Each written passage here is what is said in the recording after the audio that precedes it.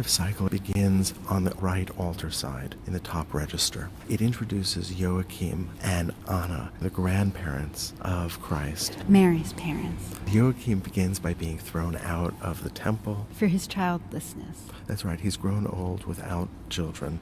Don't take this too literally, it's not in the Bible. These are the extra stories that were added to the biblical narrative because people wanted to know what happened in between the events that really are mentioned in the Bible. Much of this is from a book called The Golden Legend that filled in that narrative.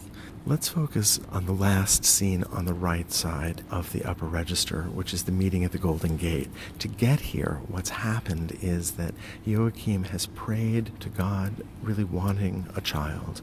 Anna, his wife, has done the same, and they've both been visited and been told that there is hope, and they're shown coming together for the first time in front of Jerusalem, in front of the Golden Gate. Each now with the awareness that their desire for a child, this wish, has been fulfilled. And we have this wonderful example of the humanism of Giotto.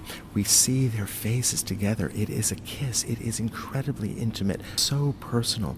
Their faces come together, they touch, and almost become a single face. And we sense the warmth of their embrace, the warmth of the figures around them who watch, and something that we see throughout the cycle, figures who have mass and volume to their bodies, who exist three-dimensionally in space. Gone are the elongated